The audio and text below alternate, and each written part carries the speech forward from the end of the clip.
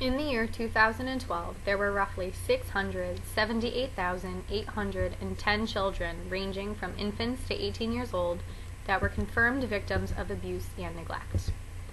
78.3% were neglected, 18.3% were physically abused, 9.3% were sexually abused, and 8.5% were psychologically maltreated.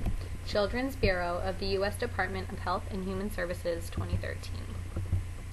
Can you believe that this happens to hundreds of thousands of children every year due to the fault of their guardians?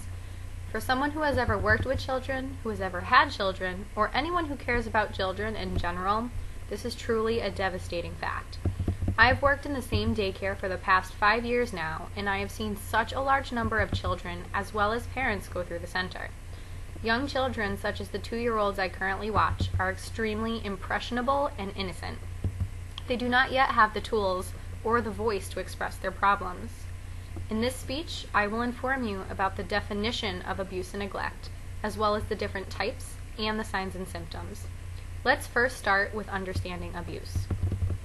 The Department of Children and Families defines abuse as a non-accidental injury to a child, which, regardless of motive, is inflicted or allowed to be inflicted by the person responsible for the child's care, DCF 2012. This abuse can be either physical, sexual, or emotional. Physical abuse would leave an observable external or internal injury on the child.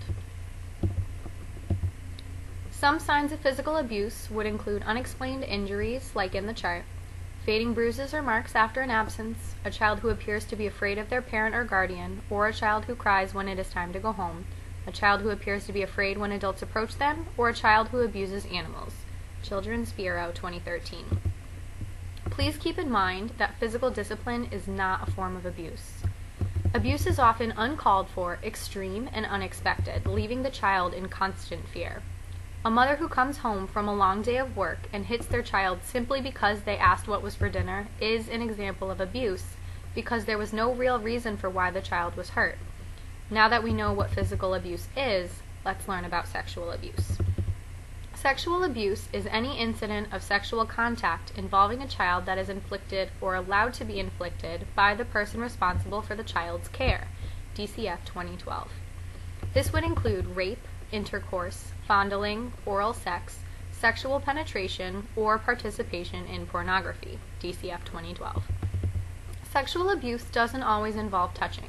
It could also result from exposure to sexual situations.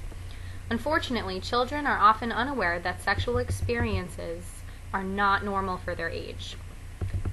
The adult often takes a child's trust for granted, making them believe that this is how to show love towards your guardians. Children who are aware of what is going on will sometimes report their sexual encounters or even voice their knowledge of sexual information. But for the children who cannot speak for themselves, there are some telltale signs of sexual abuse to look out for. These signs include a child who has difficulty walking or sitting, a child who refuses to change in front of others, a child who tries to avoid a specific person, a child under the age of 14 who contracts an STD or becomes pregnant, or a child who displays the act of seduction, Smith and Scali, 2014. Sexual abuse can occur in both boys and girls, so any of these signs should raise a red flag to an outside observer. Now let's move on to our last form of abuse, emotional abuse. Emotional abuse is the result of cruel or unacceptable acts and/or statements made, threatened to be made, or allowed to be made by the person responsible for the child's care that have a direct effect on the child, DCF 2012. This type of abuse deals more with the psychological aspect of children and is more behavioral based. A few of the signs for emotional abuse include extreme behavior such as passive or aggressive behavior, a child who appears to be parenting another child, a child who has delayed physical or emotional development, a child who seems unattached to their parent or guardian, a child who has attempted suicide, or a child who shows infant-like behaviors such as rocking back and forth or head-banging for attention. Children's Bureau, 2013. For example, a child who is often told that they are useless or unwanted will most likely exhibit a lack of confidence and a lack of interest. Now, in some circumstances, emotional abuse might be confused with neglect, or it might even cross over to be considered neglect as well. So let's learn about neglect next. Neglect can be physical, medical, educational, or emotional. It is defined as the failure, whether intentional or not, of the person responsible for the child's care to provide and maintain adequate food, clothing, medical care, supervision, and/or education, DCF 2012. Most of the neglect seems to be happening at home when the child is with their guardian. However, if a child shows up to school wearing clothing that is too small, clothing that is inappropriate for the weather, or appears to be dirty, don't you think that this would stand out from the ordinary?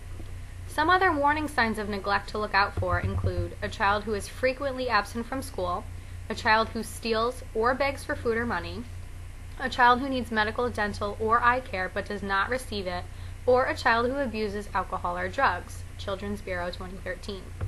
A parent going through depression or an addiction can result in the possibility of neglect.